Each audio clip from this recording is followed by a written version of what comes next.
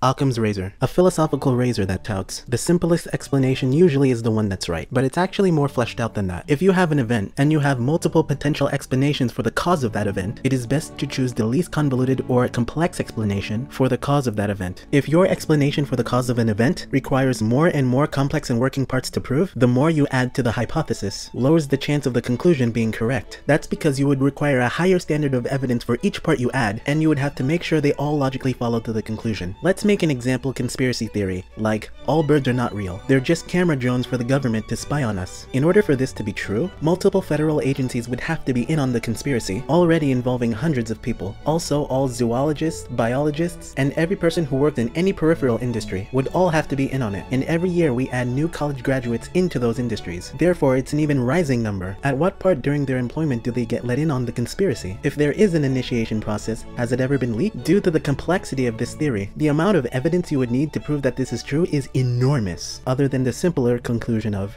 well, birds are real. Little word of warning though, be careful not to use Occam's razor to judge the validity of arguments using simplicity and nothing else. Any conclusion or causes of events must always be supplied with sufficient evidence first. It doesn't mean just because an explanation is simple automatically means it's correct. That's not true. For example, when diagnosing a problem with a car, shooting for just a simple explanation may not be your best bet here. All possible fact-finding and evidence must be gathered first on the cause of the issue. It is then you can use Occam's razor to whittle down possible causes of an issue, so long you have sufficient evidence backing them up. And usually, it's the option that's the least convoluted. Occam's razor can also be explained as, entities must not be multiplied beyond necessity. Keywords being beyond necessity. You can have complex causes for an issue, but not unnecessary superfluous causes. Hume's guillotine. This is used to draw the distinction between how the world is versus how the world should be. It's also known as the is-ought problem. It addresses a problem in which people take an observable fact about the world and use that fact to make moral arguments. For example, the field of evolutionary psychology seeks to explain the is of human nature. However, at certain times, some people misuse evolutionary psychology and try to make the argument that because human beings are evolutionarily predisposed for something, therefore that thing must exist in society. This would be the ought part. In fact, this line of reasoning is logically flawed. It's called the naturalistic fallacy. Hume's guillotine seeks to split how the world is from how the world should be. That arguments from fact should be completely different than arguments from morals. Grice's razor. A tool in dialogue that says, to address what the speaker is trying to get across, instead of the literal words they say. Human communication is not only about the semantic definition of words, but also contains a lot of context and subtext. For example, when I say the word apple, you don't only think about the pure definition of the word apple, but chances are it also invokes a lot of other concepts that are related to the word apple. And those concepts can completely change depending on the context of the conversation. So a good rule of thumb is focus on the context and the ideas that a person is trying to get across, rather than just the words they use. Einstein's razor. Basically, to make things as simple as possible, but no simpler. Although the direct quote is, the supreme goal of all theory is to make the irreducible basic elements as simple and as few as possible,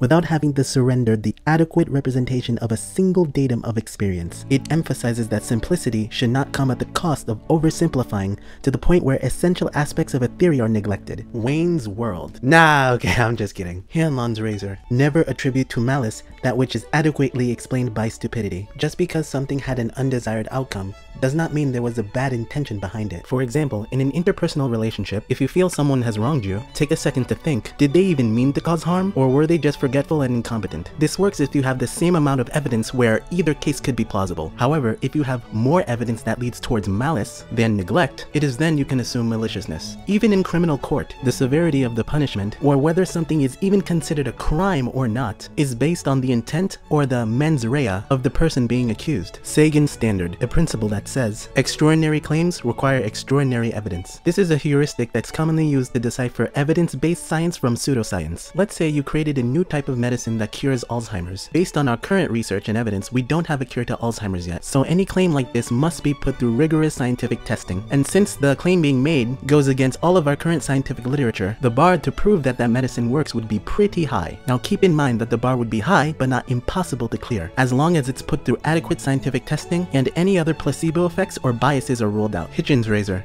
That which can be asserted without evidence can be dismissed without evidence. Created and named after Christopher Hitchens, it's very similar to Russell's teapot, which states, "The onus on proving a claim is the one making it, not the person defending against it." It's commonly used in debates refuting the existence of God. Adler's razor, also known as Newton's flaming laser sword. Why can't they name it that?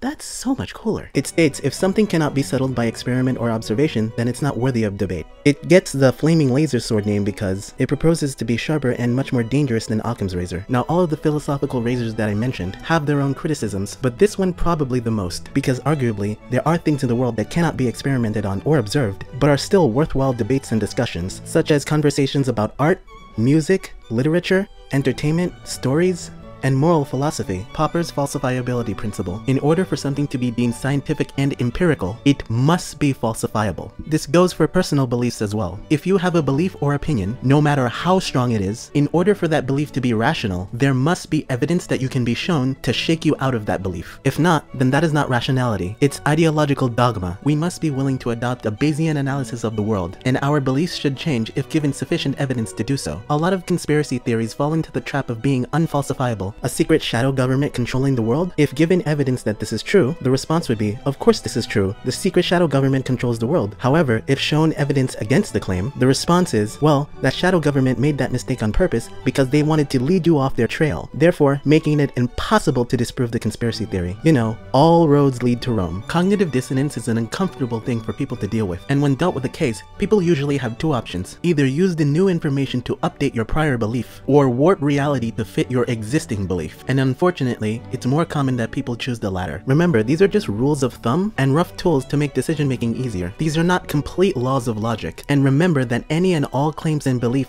must always be backed up by evidence. Be sure to share this video, and thanks for watching.